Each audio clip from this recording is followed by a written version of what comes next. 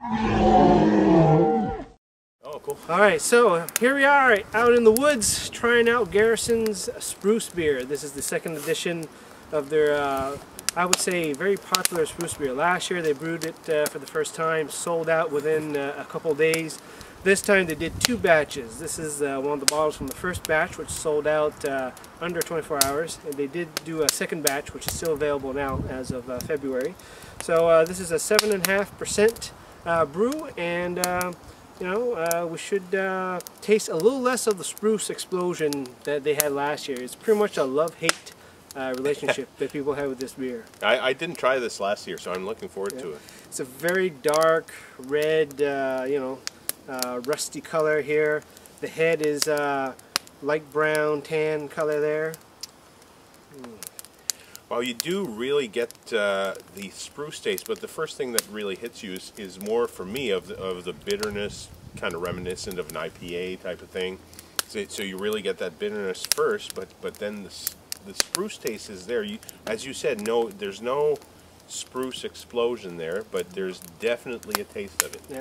But then long after, the aftertaste, you know, like 10-15 seconds after, is pure malt. It's absolutely pure kind of chocolate malt, but it comes long after. You just have to let it linger, and then it's just right there. What do you think, Todd? Yeah, that's what I get. It's very, almost like a dark ale kind of taste.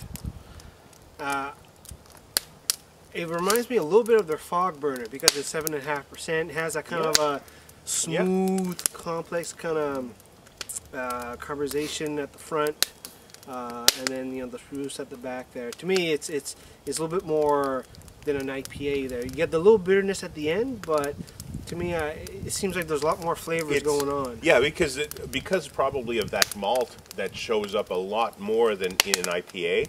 You're right, like the fog burner, but not as heavy. It's done in a much lighter way, and it's something that you can, you know, drink a bit quicker than you would a fog burner. Right. You know, which is really you gotta go slow. It's heavier, and this is really nice. It's kind of an ideal setting for it too. Exactly. Yeah.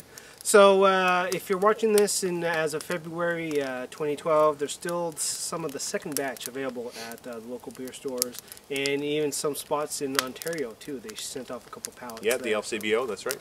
So there you go, Garrison Spruce Beer. Cheers. 2011.